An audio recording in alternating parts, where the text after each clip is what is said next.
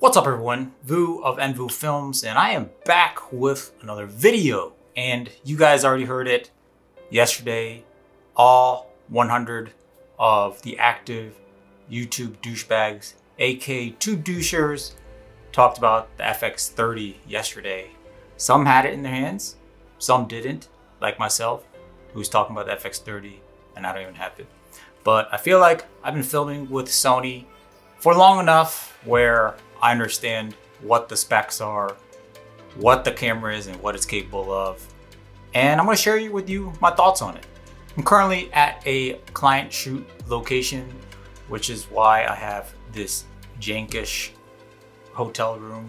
But I do have my lighting equipment with me, which is providing with the key light.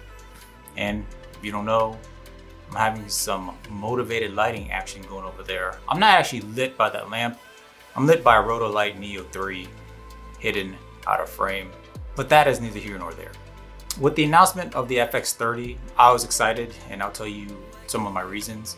But overall, I started getting pretty annoyed with some of the tube doucher reviews of my YouTube douchebag colleagues out there, and I'm going to talk about it. First of all, the FX30 is an amazing camera, period. Okay? If you just look at it for what it is, even comparing it to whatever else is available in the market, it is an amazing camera.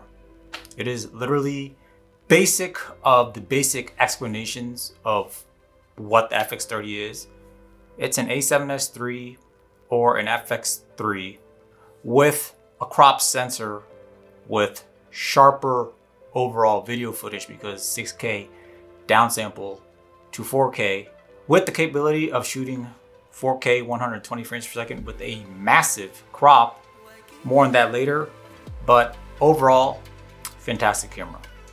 It could also shoot photos at 26 megapixels, and it's getting its full 6K resolution downsampling to 4K from the 26 megapixel sensor.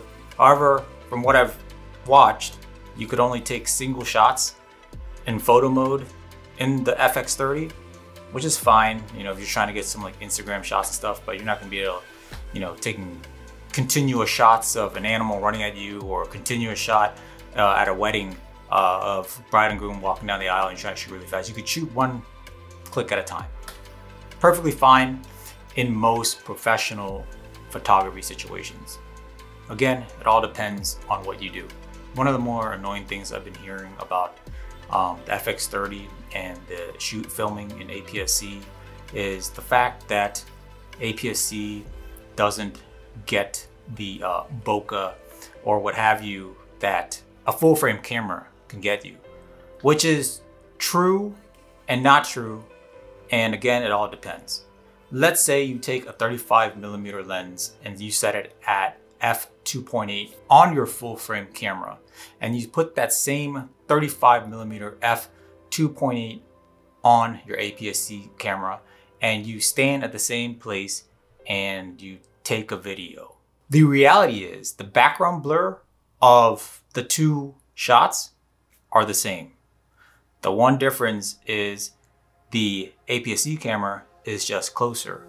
And the reason why people say you can't get the same shallow depth of field on an APS-C camera as you would on a full frame camera is they're talking about when you're trying to match angle of view of the image. So in order to get the same angle of view on the APS-C camera as you do on the full frame camera, you would have to either one, step back, and when you step back, you lose that compression, meaning the closer you get to the camera, the more background blur gets because of that compression, or whatever this is called, where you're close to the camera and the background gets more blurry.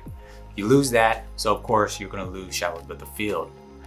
Or you would have to get a wider lens that once you apply the APS-C crop factor into that lens, it will match up with the 35mm lens look on full frame, which you take, let's say, in this case, you need 23 to 24mm, and if you set that f2.8, obviously that 24mm lens at f2.8 does not create the same shallow depth field as the 35 lens does.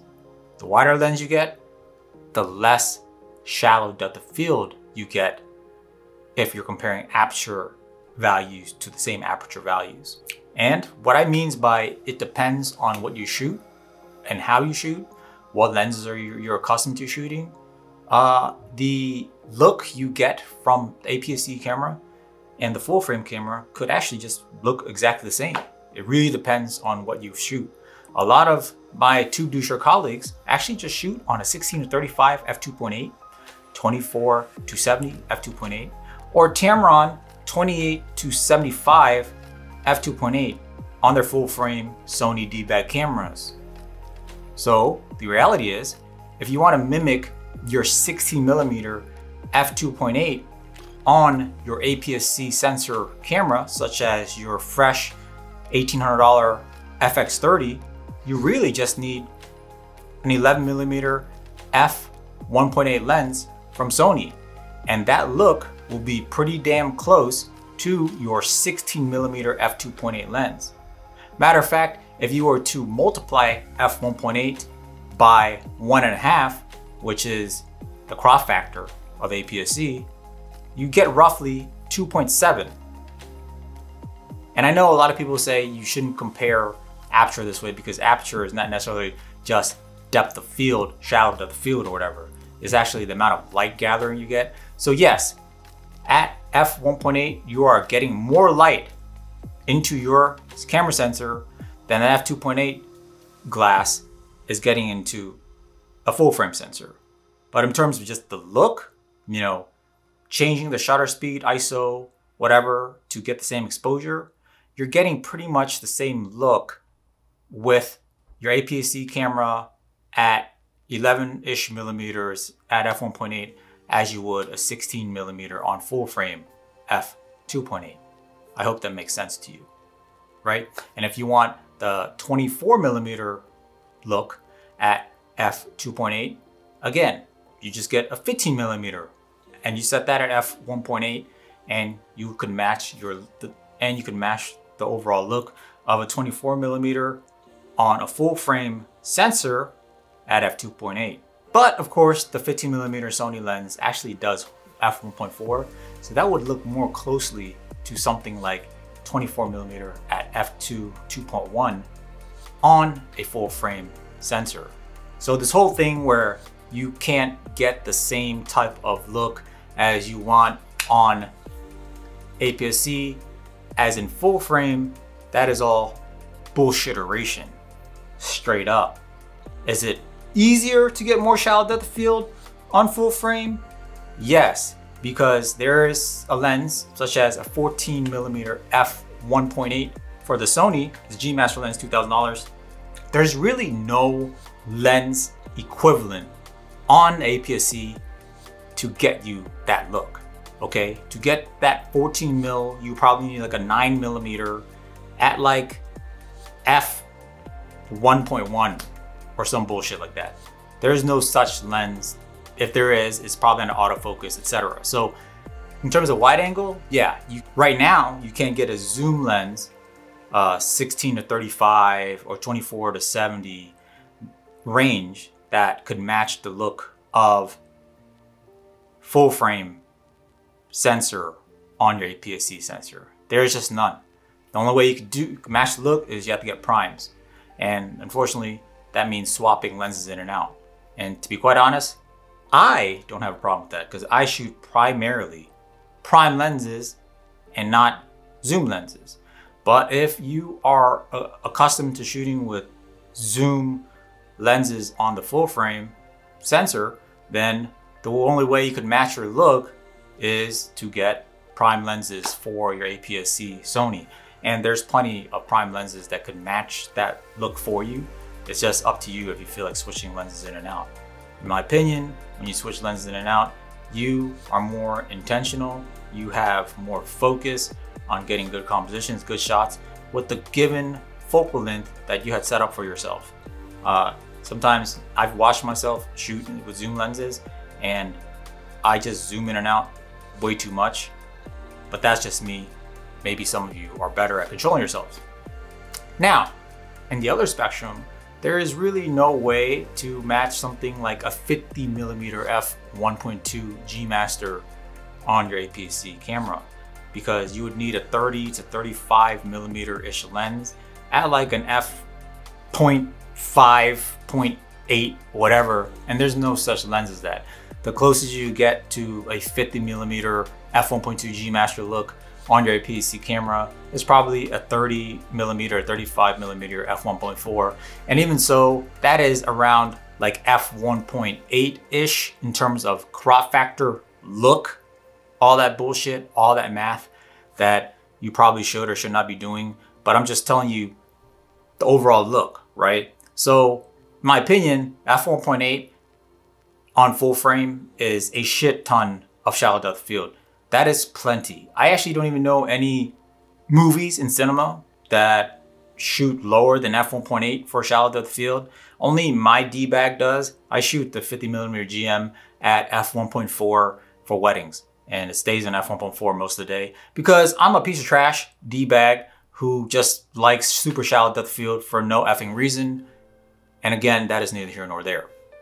So basically, on your APS-C FX30 and any other APS-C Sony camera, you can match the full frame equivalent of f1.8 on most focal lengths, which means, so pretty much at 15mm, 16mm, 23mm, 50mm, and 85mm lenses, you can match the full frame equivalent of 24mm, 35mm, 50mm, and 85mm at f1.8.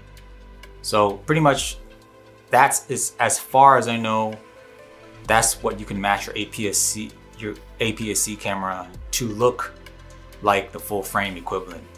And by that I mean you could buy the 15mm Sony lens at f1.4 or the 16mm Sigma at f1.4, the Viltrox 23mm at f1.4, the 35mm G Master or Sigma 35mm at f1.4, and the 56mm f1.4 from Sigma, and those will get you those equivalent focal lengths at f1.8 on full frame. Make sense? Probably doesn't, but I hope you get my point. All depends on what you're accustomed to shooting with on full frame. If you're shooting at f2.8 most of the time, you could probably easily match up with your full frame camera's look on your APS-C camera. And if you're shooting f1.8 most of the time, you could also for the most part match what you are shooting on your APS-C camera as you would on your full frame camera. And on the wide angle side, yeah, you're not gonna be able to get like super shallow depth of field wide angle. But to be honest, most of the time wide angle shots, you probably should be shooting at f4 or something, because it's usually an environmental shot, a landscape shot. For a wedding, was still an establishing shot for the venue. So most things need to be in focus. So you don't need shallow depth of field for that either. Long story short, the FX30 is a beastly camera. And to be quite honest, as a professional, if I had 3 FX30s at $1,800 each, I could have a very well, perfect professional videography setup. And most part photography too. I could take 26 megapixel raw photos with that camera. And to be quite honest, the modern day sensor dynamic range on any photo camera these days is way more than you would ever need for any photography project, 99% of the time. If I had my FX30 and I needed to shoot photos with it, let's say food photos, yeah, I could definitely do it, no problem. If I had the FX30 and someone asked me to take portraits and the FX30 is the only camera I had, yeah, I could absolutely take your portraits. And I would even go as far as wedding photography. If someone, they're bride and groom walking down the aisle with the Sony very reliable autofocus, I could just keep clicking like this, and I'm sure every single one of those clicks will be in perfect focus. I don't have to sit there and burst shoot anything. Only thing I would worry about is to do a very fast first kiss. You might want to burst and you won't have the ability to do that. But I do have some confidence that probably in October 2022, Sony will release the photocentric version of the FX30, A6 whatever, A7 whatever, A7000 or whatever, that will have a faster shutter and all that stuff in like a more typical Sony A6000 like body with a viewfinder and all that stuff for probably, I don't know, 2,000 bucks, whatever they sell it for, 1,800. I don't know if it's gonna be more or less expensive than the FX30. My guess is it'll be more expensive just because it'll have a viewfinder. But that's just me. Yeah, I really don't doubt in most situations that if the only camera I had was FX30, that I'd be able to get the same quality of imagery as I would on my A7S III. The only time it will probably struggle a bit more is obviously low light, and that's understandable because you're talking about a smaller sensor versus a bigger sensor. But in terms of overall look, I can easily get a full frame f1.8 with Sony APS-C sensor based on the lens availability we have. So yeah, that is that. Do I recommend you get an FX30? Hell yes. As a beginner, yes. As a professional, yes. And I don't know if a lot of these tube douchers are getting this information from like Sony rep about how the FX30 is quote unquote, you know, a beginner, an entry level cinema camera. That is complete bullshit. That FX30 is a straight professional level cinema camera. And if you can't get professional looking cinematic footage, if you can't get professional footage with FX30, you are trash. Quite simple as that. You could agree with me, disagree with me. But yeah, I think it's fantastic for all of us. I think it's amazing that we have a freaking cinema camera that's capable of doing 4K 60p, 10-bit 422, 16-bit RAW externally for the cost of a measly $1,800. A few years back as a videographer, like it was really tough because we're always complaining about our cameras. We couldn't get this, we couldn't get that. And then of course A7S III came out and that was fantastic, even at the price of $3,500. Even the FX3 at the price of $3,800 or whatever. But now you can literally get an FX30 for $1,700. You get two FX30s for the price of one FX3. Who do you think will create better content? The one with one FX3 or the one with two FX30s? Two angles are always better than one, but that is for another video. Hope you guys enjoyed it. Hope it was insightful. Hope it helped explain some things. And of course, I hope it helped you make a business or a purchase decision on whether or not you should buy an FX30. In my opinion, it is a no-brainer. You should get one, especially with my affiliate links below. Till next time, subscribe to the channel, like the video. It helps a lot. Lighten up. Quite literally lighten up, because you buy the FX30, it's lighter than any other Sony full frame. The lenses, APS-C lenses, are lighter than most other full frame lenses. So yes, lighten up your camera and lighten up inside. People take things too seriously. Like my face, it's looking serious all the time. The end. Hey man, you need more bokeh. No man, I think f1.8 is plenty. No man, that's not enough. You need to be in f1.2 or f1.4 at the most. That's way too much blur, like only the nose is in focus, bro. If you want to be filmic, cinematic, and be the best at storytelling, you need more bokeh. Alright, let me see what you mean. Let me show you.